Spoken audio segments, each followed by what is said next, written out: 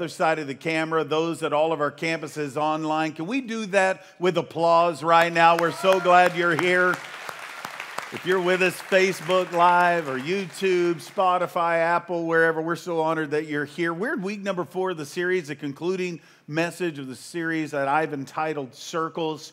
And I love what Lisa Methvin told me yesterday or a couple of days ago. She said, Shannon, you know what? People and the gospel shared is found in salvation in rows, but discipleship is found in circles. We're saved in rows and we grow in circles. And I want to talk a little bit about your circle. And not only that, I want to talk real specifically about your inner circle. I say this all the time. I'm honored and I'm humbled, actually, that at 50 GPA age, that every once in a while I still have the opportunity to share at summer camps and weekend retreats for students. And I will just say this, regardless of your age, but especially students, you show me the 5 people you text the most, and I'll show you your future. And I would say that's true for us as adults as well. I need to make sure in every relationship, but especially in the relationship that I want to talk about today, which is our inner circle, that we make wise decisions determining who gets in this space. Here's the fact about your inner circle. It's yours. And who's in it? You made the decision. Now, there may be some that you're like, man, I got to make some changes in this. And there, especially after we talk for the next few minutes together, there's a great chance that is the case. And then there's in some situations that you can't change the inner circle of your life when it comes to proximity relationships, such as mom, dad, marriage, so forth and so on. But we can make those better. But I'm really talking mostly concerning the relationships that you are allowing in your life to become the inner circle of your life. I believe with all of my heart that power is released in relationship. I believe that Jesus demonstrates this. God demonstrated it when he simply said this, it's not good for man to be alone. There is power released in relationship. In Ecclesiastes chapter 4, in verse number 9, also in verse number 10, you see the beauty of relationship. Matter of fact, look at it with me. It says, 2 are better than 1. And you need to make sure in the 2, in the pairing, in the relationship, that you take heed of who you are allowing inside your circle. Because your loudest voice needs to be the best voice. If you agree with that, say yeah. So we need to make sure our inner circle's right. We need to make sure that we're taking this space and choosing right people. Ryan, come on up here. Matter of fact, I get to choose who I want in my circle. I know you haven't been in the gym in a while, but if you could hurry, you're hurting my message time here. All I know is, here's the thing, I can make assessment of who I want in my circle. And if they're going to make the best and the most out of my inner circle, if y'all are still with me, say yeah. So I can choose if I want. They ain't happening. They ain't happening. Thank you for the illustration, Ryan. And I know, and it may not be based on size. It may be based on, I'm going to give you some tools that are going to help you. But most of us here have made the decision of our inner circle. Do you need to make some changes? Do you need to make some changes? Power is released when you make relationship. I believe this with all my heart. I want to just give you some preface thoughts to the message today. And the first thing is this: all good things flow through relationship. Period. I mean, start at the beginning of time. Look at what Jesus did on the cross. Talk about it in how, whatever you want to say. Relationship, all good things flow through relationship. I could also say a lot of bad can flow through it if you have the wrong people in your inner circle. You have to make the decision. I have to make the decision. Not only that, watch this. You get to choose. You don't have to let so-and-so in. And for many of us, you've already chosen. Some of us have to make new choices. Some of us have to ask some people to leave. I'm going to talk how to do that biblically. But for us, and for the Word of God teaching us, All good things flow through relationship. Number two is this, and again, this is just some observation I think will help you. A power connection to God and God's blessing for any transition in life happens through great relationship.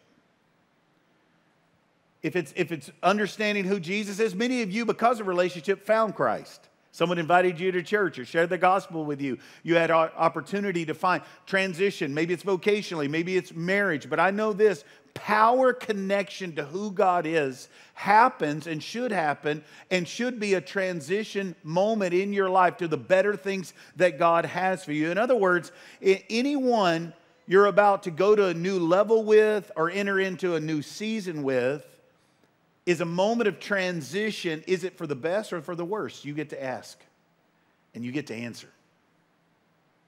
That moment of transition, that's why especially I say to everyone single here, make a list, check it twice, find out if he's naughty or naughty, because it's probably both. I'm just saying you need to make sure it's the right person in your circle.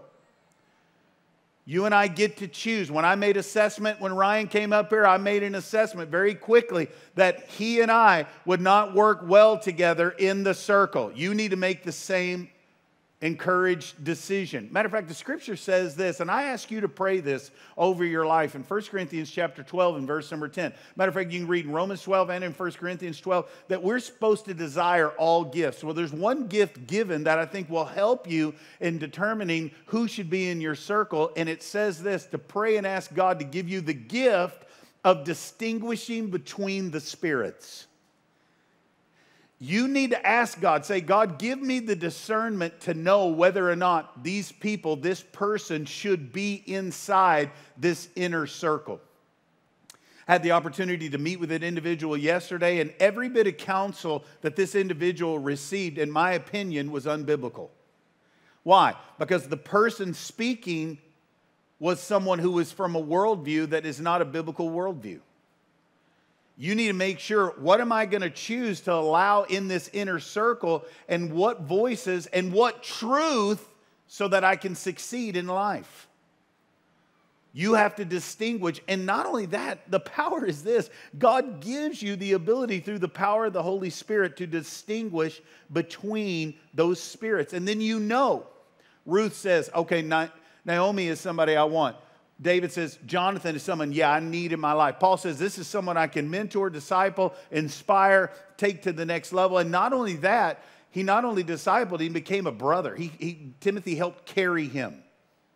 We can give story after story in the scripture. Do you have someone in your circle with a biblical worldview that is helping you succeed in every area of your life? Now, it may not be the same person for every area, but it may be one person's carrying a third of it, another person's carrying a third, another person, but they are motivating you, this inner circle, and it will be small. It will be small. They will be motivating you and I to success, especially spiritual success. Because when it comes to bringing people into your life, you need to distinguish between the spirits so that you know that it's not just financial assets or looks or somebody that knows the game about this, that, or the other, but you can determine whether or not this person is bringing a narrative into my life that is negative. Is this person resentful? Are they somebody that's always talking about somebody else and always bashing somebody else? You get to choose what type of person you're going to allow in your life. And then you need to make the decision, should this person be in the inner circle of my life? Are they pushing me towards spiritual, relational success with Jesus ultimately? And then in whatever area of my life, are they pushing me in it so I can experience greatness? Or do they have a controlling spirit? Now, I want to back up for all of us that have been married for almost 30 years, like Cindy and I, or you have kids. These inner relationships are proximity relationships. They're not necessarily just inner circle. You got to work on those too, and some of you have relationships at work and so forth. I'm talking about the people that are motivating, moving you, getting you in motion in the areas of your life that make a difference.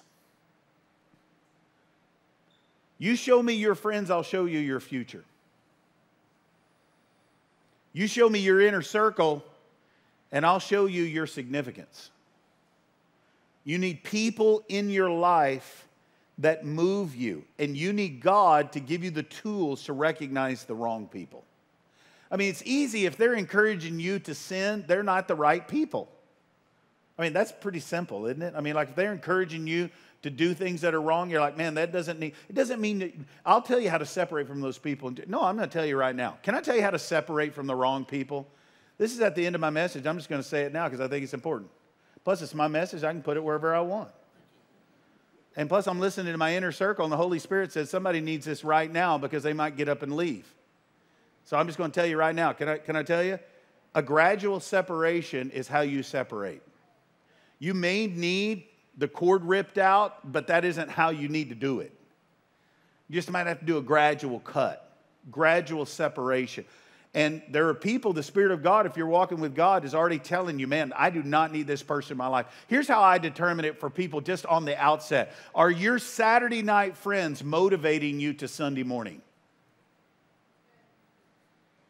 I hope that helps somebody. Matter of fact, your Saturday night friends ought to be beside you right now, jacked up and ready to roll. Or are your Saturday night friends the ones that encourage you to make wrong decisions? God is encouraging us to make right relationship, and sometimes a gradual separation is the best thing. Number two, if you want to make a decision outside of wrong relationship and inner circle, number two is this: don't keep going back. Don't keep going back. If you know he or she's bad for you, quit going back.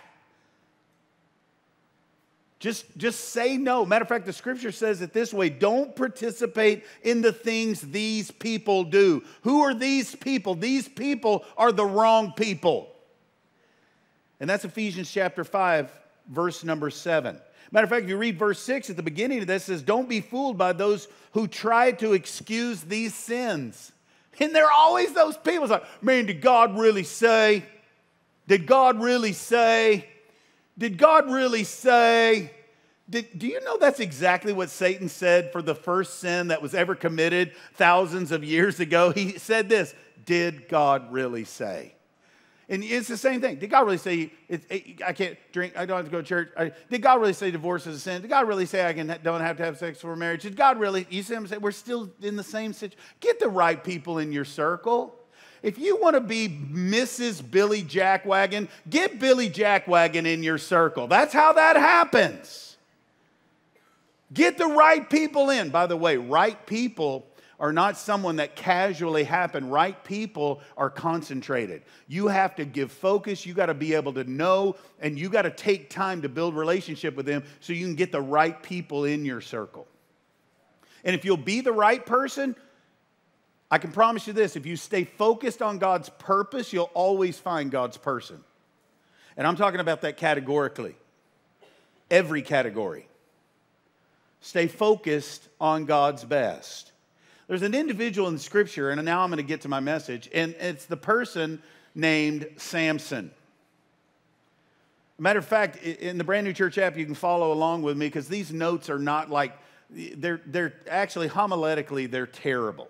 I'd make an F on my homiletics paper on this in seminary, but I'm going to give them to you like I feel it, all right? I'm just going to throw them out there. They're not pretty. They don't start with P, and there's no poem. But I want to help you because this is how God helped me. This was about year number 4 as a senior pastor where God brought me to this story of a guy named Samson. Raise your hand, all campuses, maybe even if you're on Facebook Live, if you ever heard of the story or some portion of the story of Samson, raise your hand. Can I just throw out my theory for those of you that haven't heard my theory of Samson? You know, remember Delilah? Remember the crazy lady named Delilah? Yeah, okay, yeah, we all do. She's crazy. And Delilah, being crazy, and was off her meds for a couple of nights, and when she starts luring Samson. Samson needed meds, and that was his problem. No, he didn't. I'm just saying. They're sitting there, and what did she constantly ask him? Does anybody remember the story well enough to know? What is the source of your... Come on, say it with me like you know it. If there's 6 or 7 even, just say it loud. What is the source of your strength or your power? I don't believe Samson was jacked. I don't believe he was the cover of Muscle and Fitness magazine.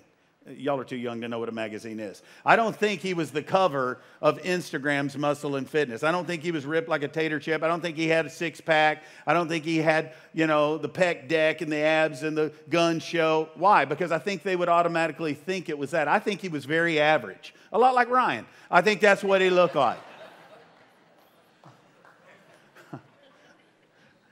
I'm just saying.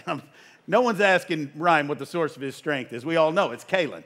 And I just know, as you walk through the story of Samson, this is what blows me away. He was given the anointing of the judge. He was given the anointing of supernatural strength. And here's the crazy part. He was all by himself. The reason Samson failed, since I'm at the end of my message, but I'm not done. The reason Samson failed, he had nobody in here. Listen, even the Lone Ranger had Tonto. The Lone Ranger had Tonto. And what's crazy is this. There are people that I know that love God. They have all types of circles in their life. They have business circle, they have relationship circle, they have investment circle, they have whatever it is. And they have no one who loves Jesus in the circle. Some doing those areas, marriage, so forth and so on, by themselves. This is why Samson failed. He was all alone. I believe that categorically there's several, but Samson was all alone. If you're a note taker, you can write that one down. It's not point number one, but I'm pretty much just randomly throwing points out. You and I cannot operate alone. God never created you to be by yourself. Now, there are times we need alone time. Don't misunderstand me. Jesus went alone to pray, so forth and so on. I get that part. But God, you need people in your life that will challenge you and charge you and convict you. Who are those people? Listen, if all you do is call your mom, she's only going to be on your side. That is not an inner circle person. Someone needs to write that down. Some husband just said amen right now. It's like, I'm going to call my mom. Mom is not a fair person to ask. Mom is always for you. Mom, I just shot somebody. I love you, babe. I know they deserved it. You need the right inner circle. And you need it in every category of your life. Don't do life alone. The best wisdom I ever got from one of my mentors is this, is you and Cindy need marriage counseling. And I was like, I'm a pastor. I mean, we know the word of God. And then they were like, you need to go. And I was like, I'll go. I mean, I got it all together. We showed up at Dr. Jonathan Cood's office, one of our marriage mentors. And next thing you know, my wife's crying on the couch. We're only 5 minutes in. I was like, what did I do? And then I realized I sucked as a husband. That's the bottom line. And it was such a great thing. I needed someone else's voice in my life that could make me better. And the right people in your circle are not patty caking you and good gaming you all the time. There are people that say, no, don't. You can do better. We've got this. Quit doing that. You got pepper in your teeth. Who knows what I'm talking about here? You know that kind of person? Get that kind of inner circle in your life. Sometimes you need a therapist to say, you suck as a husband. And if you're offended by that, get someone that says sucketh, because that's King James. I have points in this message. I have no idea where they're at, but I'm going to throw another one out here. Here's why Samson failed, because he didn't do the first things first.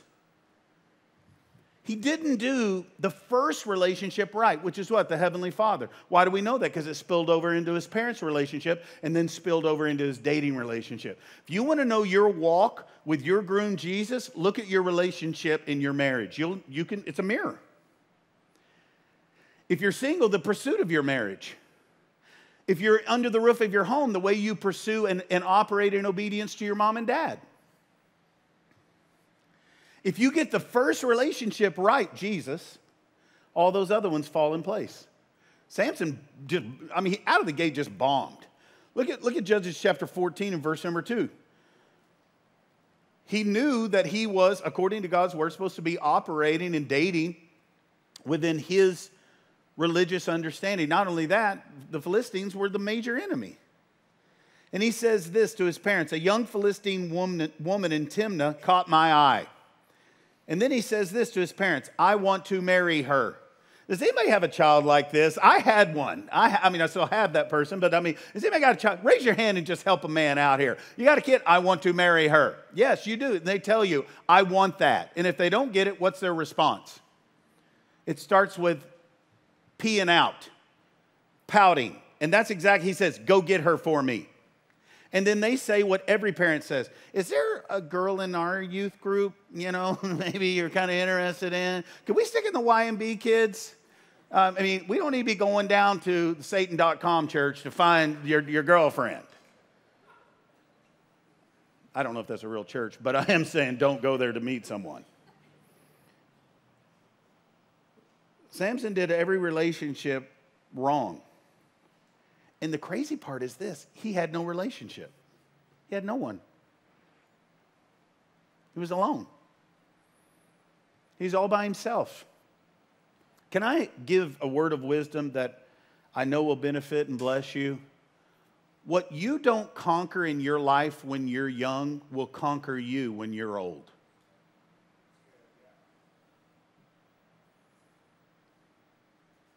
The beauty is, put the young at whatever age you want. It may be 50. But we know there are areas in your life and your youth, and you're still allowing, because you don't have the right person in your life that is continuing to allow you to fail in that area. What conquers you when you're old is what you didn't conquer when you were young. And here's the thing, you have all of God's power within you to conquer it in Jesus' name. You have the victory over it. I had a person just the other day, he's like, man, why do you think I'm just continue to fail in this area, in this area, in this area? And we trailed it all the way back, and it was so obvious. I was like, you got to say, you didn't say no here. You got to say no so that you can win here. He didn't have the first relationship right. Here's another reason Samson failed, and many people fail with the inner circle choices of their life. It's because Samson was always living in history. He was always going back. He always went back. He always went back. He even when the whole deal with the wedding went bad, he went back. And whenever he took a couple thousand people and whipped them with a donkey's jawbone, you remember that? And then he killed a lion, you remember that? He ends up doing what you're not supposed to do. There were 3 covenants, a Nazirite vow, if you will, that he made to God, and God asked him to make. You remember it wasn't the first one, but you remember the most important one was, or the most obvious, don't cut your hair. Which is a picture of what? It's a picture of this. Don't get rid of some part of the story of your life.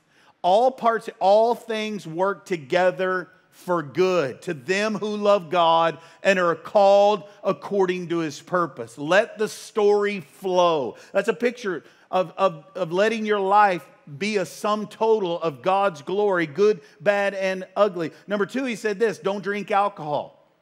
And the reason he said that is the same reason I believe John the Baptist made the same vow, where he said, I'm not going to put alcohol to my lips. And the reason is he wanted a sober mind. He wanted to be ready. He wanted Samson ready and vigilant. Now, we know in the situation with Delilah that he passed out a multitude of times. And I can promise you, he did not keep that vow.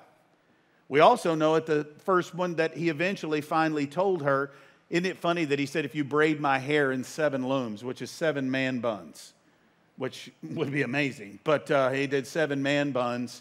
If you got 1 man bun, you ain't the man. You got to have 7 man buns to really be the man.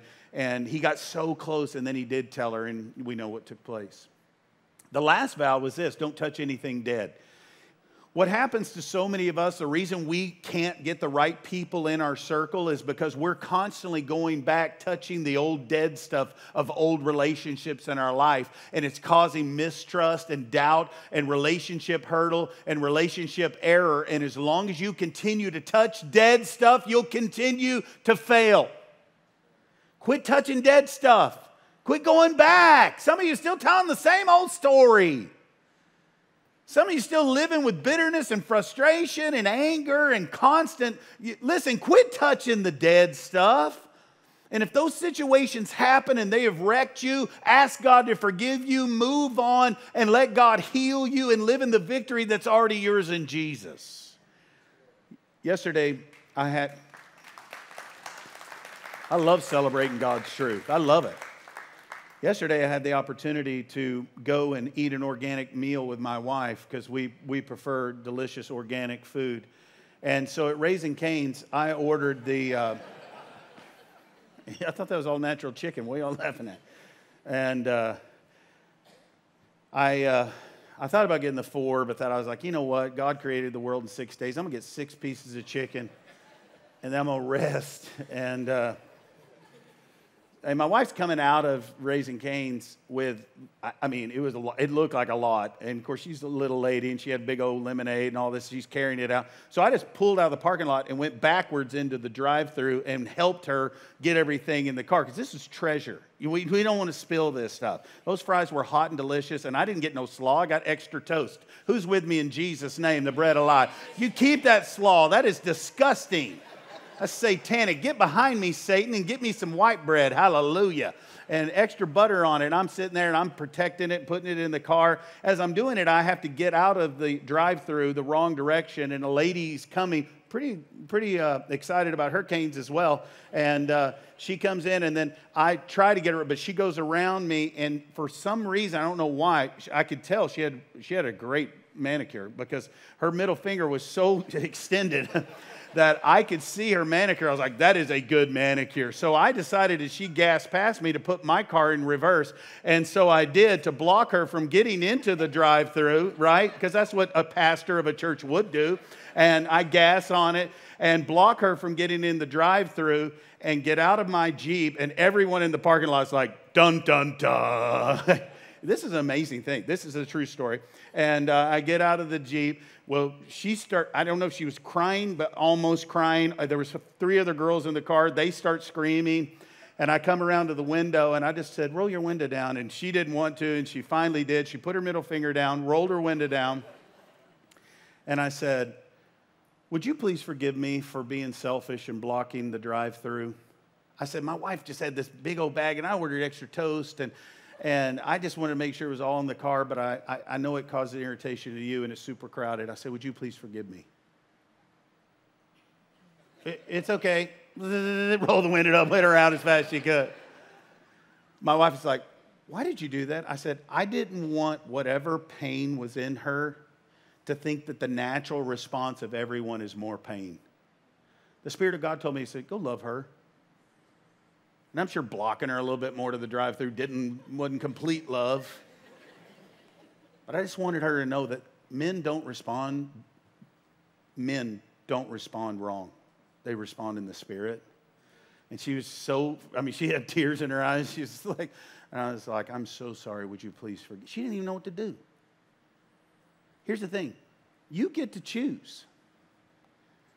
And you get to choose to have the right people in your inner circle that will tell you the right way to respond in a wrong situation. Samson needed that person. And I wanted that young lady. I know she'll never forget it as long as she lives. I mean, I could have jumped out and been reactionary and triggered and this, that, or the other, which I just wanted her to see the love of Jesus. And I was going the wrong way. You get the opportunity. Samson had the opportunity. But Samson didn't do a very good job at it. Matter of fact, he couldn't communicate well at all. We see that all through here. He's like, I want to marry her. I mean, who talks to your parents like that? Go get her for me. And then he gets mad at his almost wife at the wedding. And look what he says to her in verse number 18. She ends up evidently telling this riddle. And he says this, if you wouldn't have plowed with my heifer. Can I just give you some marriage counseling right here, man? Don't miss this. Listen to me. Do not call your future wife a heifer. Write that down. I just saved a marriage. If you had to plow with my heifer, this is terrible. And some of you are mad at me. I didn't write the Bible. I have a book coming out you can buy next week, but I did not write this. If you'd not plowed with my heifer, this guy's got some relate. When you say things like that or you're in relate, you need somebody in your life that can and will Not necessarily literally. If you're a man, you should have guys that can literally slap you in the face and just say, you're an idiot. That's the kind of friend you need. That's the kind of friend I need. Why? Because we need the right people in our inner circle so that we have the right worldview to unbelievable success for God's glory. Can I give you two more in closing? Let me give you two more, and that is this. Samson's sin affected everyone around him. Not just, which he had no one in his inner circle, but it affected everyone around him. He was called to judge. He was in a leadership position. And in that leadership position, he let down everyone around him. Matter of fact, there's a point where he gets so irritated, so frustrated in Judges chapter 16. In verse number 3, it says this. It says, Samson got up. He took hold of the doors of the town gate, including the two posts. It says he lifted them up, bar and all. Now, I know for many of you, you're like, oh, what does that really mean? Well, here's what it means. It means this. He's carrying two semi-trucks, the cabs, the engine and the cabs. That's how heavy this is. And he picks it up, he takes the gate of the city, and he throws it out the end of the city. What's this a picture of? Here's what the picture is. He doesn't have anybody that loves him enough to say no, and he opened the gate for his entire family, his entire nation to be destroyed. And when you don't have the right people in your circle and you are full of anger or full of wrong decision, or you just up and make some stupid, quick decision, you wreck everyone around you. I want to speak specifically to the men in the room. Men, you're the gatekeeper. Be a man. And get men in your life that tell you what it looks like to be a man. And you're like, oh, that's chauvinistic. I'm not talking about chauvinism. I'm talking about spiritual leadership. Spiritual leadership. Be that person. And don't just say, oh, I'm just going to be mad at my wife and I'm just going to open the door. The scripture says when you do that, you allow the enemy, the exact translation is a foothold. In other words, he can put his foot in the door of your home, come in and out at his leisure. Don't do it. Get someone in your life, say, that's stupid. Stop it. No. You know better. Get your tail in that house. Go make that right. Call her, text her. Ask their forgiveness. Samson didn't have somebody. So he just picks up the whole city gates and chunks it out there and leaves the whole city in jeopardy.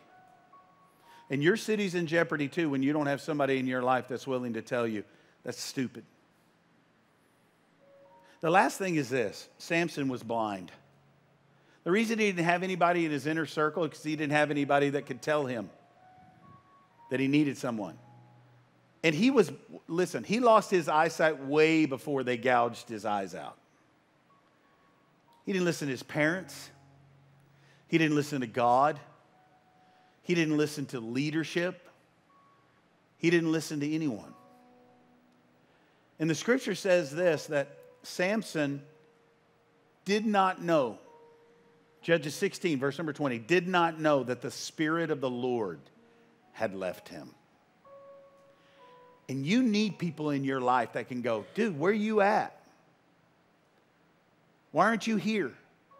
Why aren't you serving? Why aren't you reading? Why aren't you praying? Why aren't you stepping up? Why are you going there? Shut the gate. Shut the door.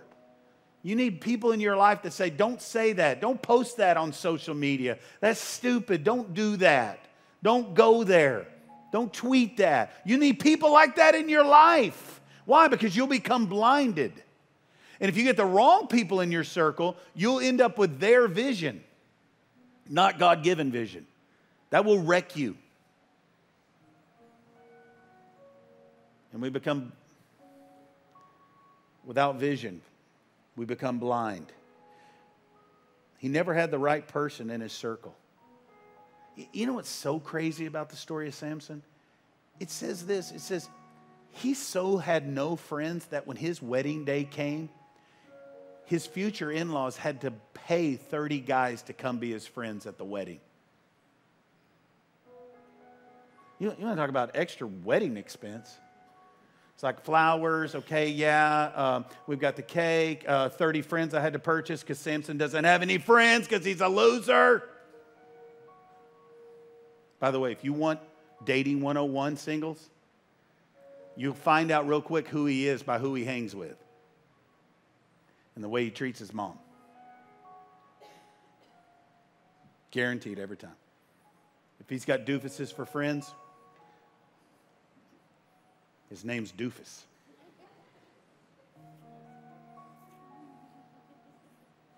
It's not magic, people.